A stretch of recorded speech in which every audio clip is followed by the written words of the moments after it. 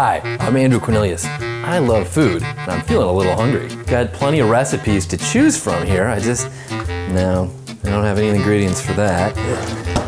All right. Did someone take my olive oil? Okay, no, it's not in there either. Okay, that fish is from 6 years ago. Nope, no. I can't be bothered with this. Nah, I should go out and just eat it.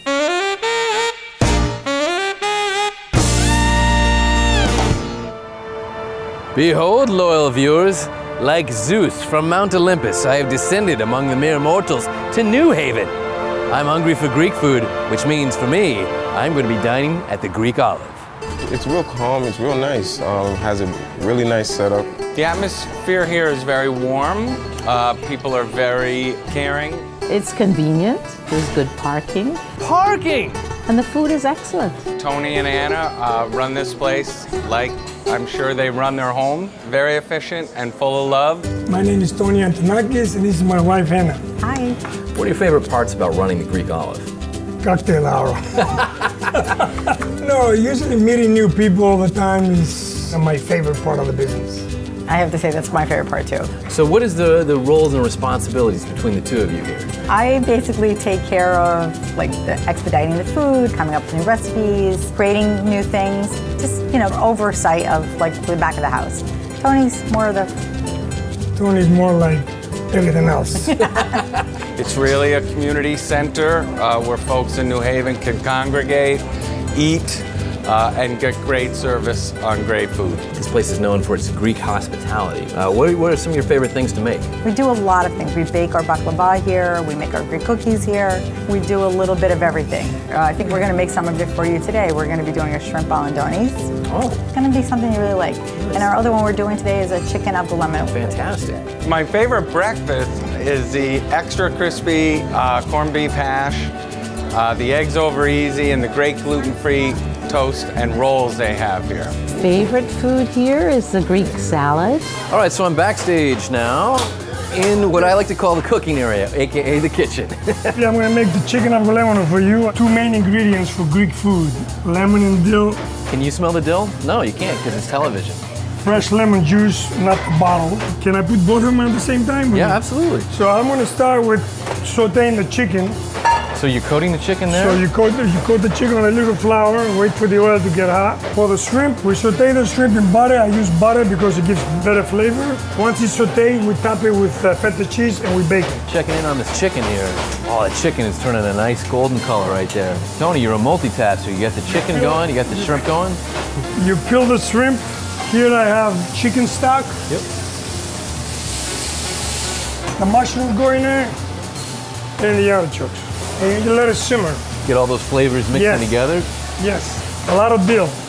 Yeah, you're being pretty generous with that dill. Right? Dill and lemon is very popular with Greek food.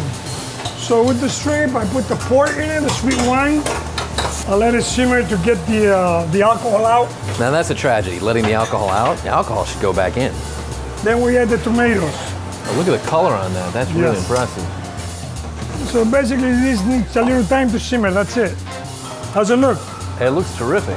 I'm impressed you're running both skillets at the same time. Have you done this before? A little bit.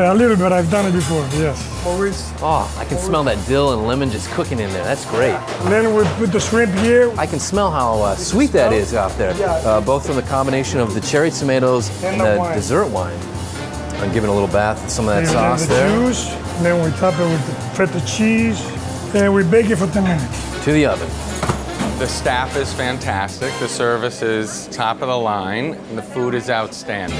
Of course, the entrees aren't enough. We've got to have full dipping sauces and house-made grape leaves, pita bread there, olives. I mean, that is the namesake.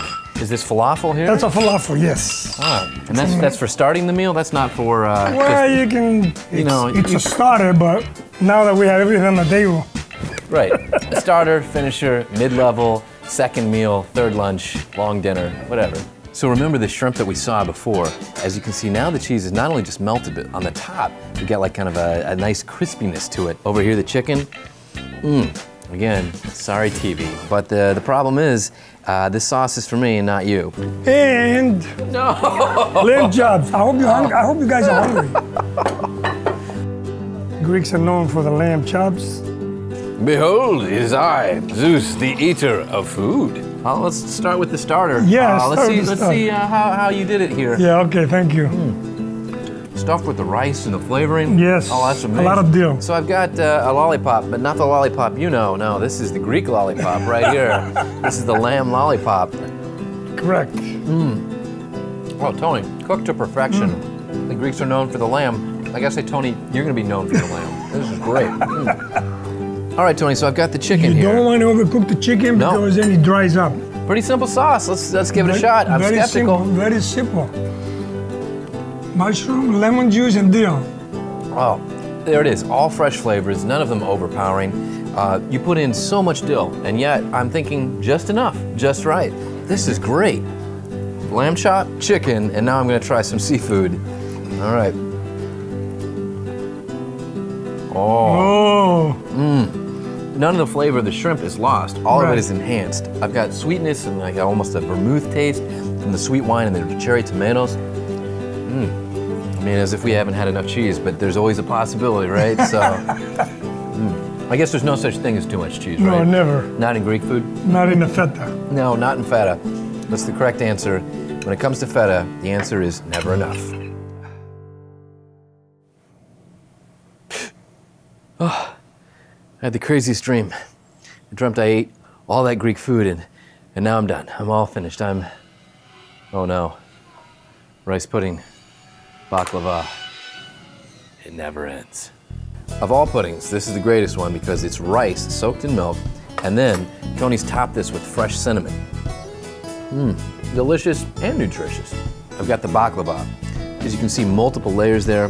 This stringy sauce right here is the honey and cinnamon, more chopped nuts, multi-layers of phyllo dough. I'm not gonna say it's light, but it is tasty. I just had a good meal, so I'll definitely be coming again. They seem to know everybody, and I'm just really happy every time I come in here. You know what they say? When in Rome, no. Well, when in Greece, no. When in New Haven, it's gotta be the Greek olive.